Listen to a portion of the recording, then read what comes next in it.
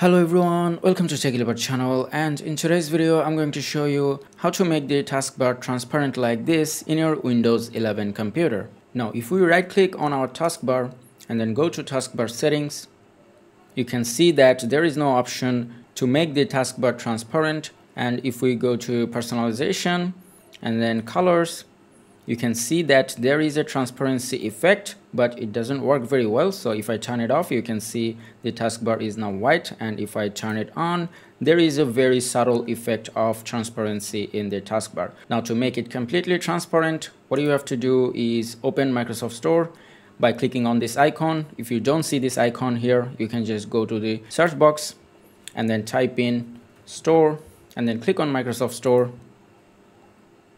Now go to the search bar at the top and then type in translucent TB and then click on this app, which is translucent TB. From here, click on install.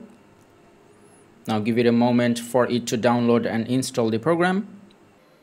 Now once downloaded, click on open. Now we can close the Microsoft Store app, and from here now all you need to do is just click on continue, and that will make the taskbar transparent, as you can see here. Now you can use one other nice effect, so just click on this icon here and then go to the translucent TB and then right click on it and then go to desktop.